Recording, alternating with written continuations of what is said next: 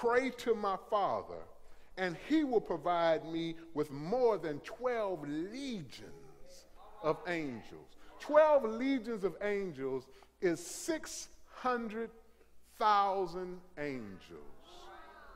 Okay? Any one of those angels could destroy the earth.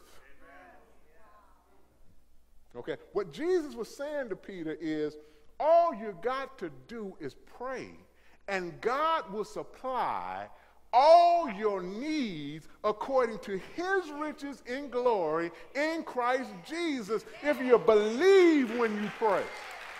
Listen, don't go to God praying.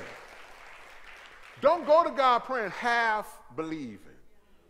Jesus says, I can right now go to my Father, and he will send over 12,000 legions of angels if I just ask for it.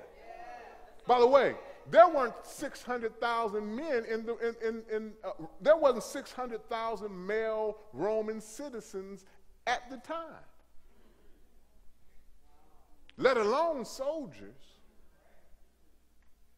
Okay? He said, I can call that kind of power. Do we have that kind of confidence? You see, oh, what peace we often forfeit.